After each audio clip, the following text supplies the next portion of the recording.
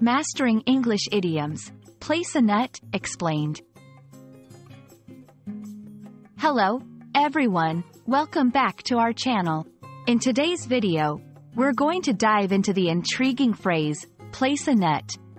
This idiom might sound a bit quirky, but it's a fascinating example of how colorful and varied the English language can be. So, let's crack this nut together and understand what it truly means.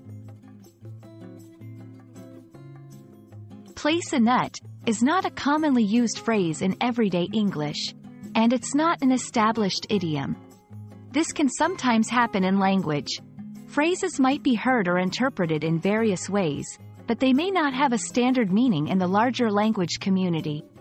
However, let's explore this from a literal and a potential idiomatic perspective. In its most literal sense, place a nut simply refers to the physical action of putting a nut, like a walnut or a peanut, in a specific location. Imagine you are placing a nut on a table or into a bowl. This literal interpretation is straightforward but doesn't carry any deeper meaning. If we consider place a nut as an idiom, it could theoretically mean placing something of value or importance in a specific situation or location. Think of how squirrels place nuts for later. It's about planning ahead or being strategic.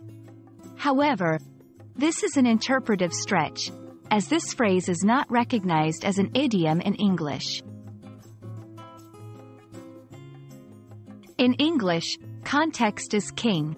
A phrase like place a nut might appear in specific contexts, perhaps in a story, a technical manual about machinery, where nut refers to a hardware component, or even in a conversation about planning. Understanding the context is crucial to grasp the meaning accurately. I hope this video has shed some light on the phrase, place a nut, and the importance of context in understanding English phrases. Remember, not every phrase you hear will be an idiom or have a deeper meaning. Sometimes, it's just about the literal sense. Thanks for watching, and stay tuned for more insights into the fascinating world of English language learning.